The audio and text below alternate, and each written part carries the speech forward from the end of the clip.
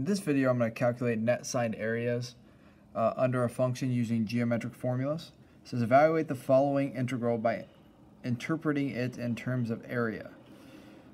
Submit your answer as an exact value.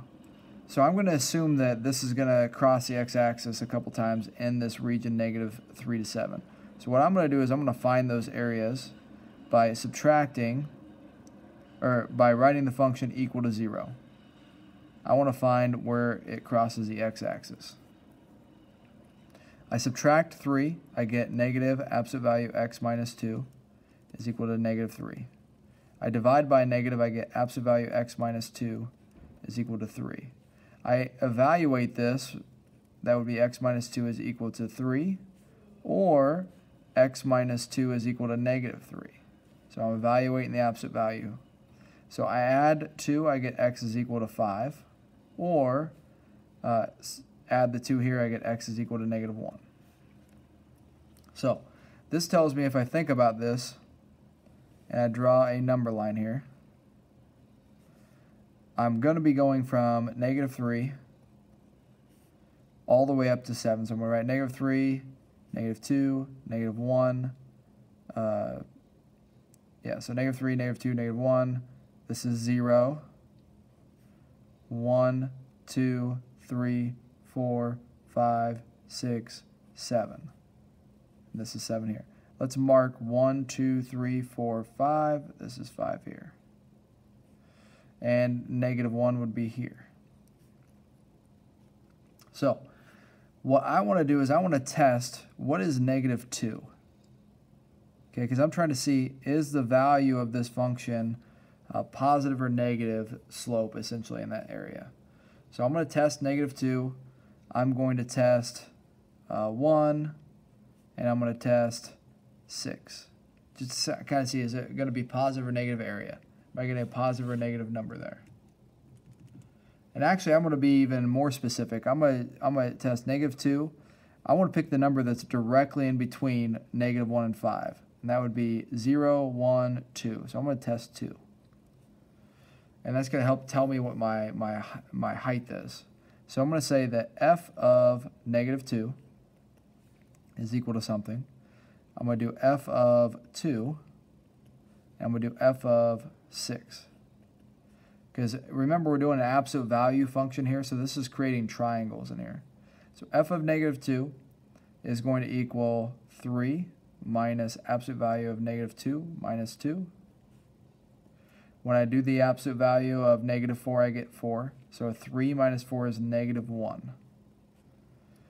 And then if I do 2 here, f of 2, I'd have 3 minus absolute value of 2 minus 2. So I get 0 in here, so I just end up with 3. And then if I do f of 6 would be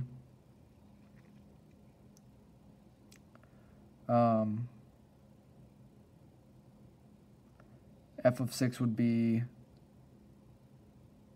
3 minus absolute value of 6 minus 2.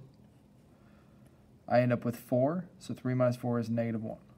So what it's telling me is these outside two pieces, so between 5 and 7, this is going to be negative area because I'm getting negative numbers there. And the same thing's true between -3 and -1. That's negative area. And then in between here, I'm going to get some positive area. Now I got to figure out what's the height of my triangle. So if I were to graph this thing, what would it look like? Well, basically I would have a peak here at 2. And how do I know it's a peak at 2? Well, if I were to graph this whole thing, or if I were to plug in 2 here for x, that's where I got that 2 minus 2 is 0 piece. That's talking about the peak of the triangle. So this would be at a peak of 3. So if I plug in 2 here, I got a peak of 3. And I might just graph this. This will be easier to see if I graph it.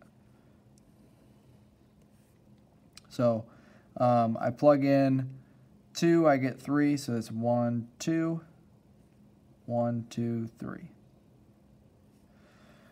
Let's plug in the endpoints, -3 and 7, to kind of get those will be the lowest values. So if I plug in -3, and I plug in 7, what do I get? So -3 would be 3 minus absolute value of -3 minus 2. This is 5, so I end up with -2. And then I get 3 minus 7 minus 2. So this is 5 again, so I get again -2. So I've got 7, -2, so that's 1, 2, 3, 4, 5. It's this point here. And I also get -3, -2. So this thing would look like so.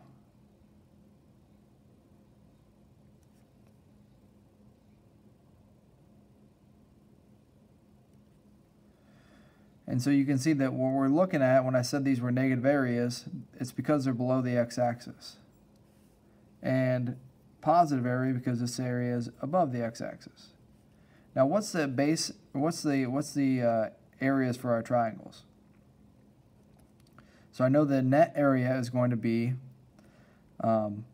triangle 2, so I'm going to say area of 2, which is positive, minus area of 1 minus area of 3. And I'm going to name this 1, 2, and 3. So if I do the base times height here for each of those, 1/2 base times height, I'd get 1/2. The base for this area 2 goes from -1 to 5, which would be 6. And then its height was 3. And then I'm going to subtract out the base for this piece is 2, so 1/2, so times base, which is 2. And the height is also 2. And then do the same thing here for the last triangle, where you have, I kind of have this off, this should be going through 5. If you plug 5 in here, you get 5 minus 2, which is 3, and 3 minus 3 is 0, so I should be zeroing out right there. I kind of have it off a little bit. But that would make my base 2 and my height 2, so I get minus 1/2, 2 times 2. So I end up with 18 over 2 minus 4 over 2 minus 4 over 2, which is going to give you 10 over 2, which is 5. So we get a net area of 5.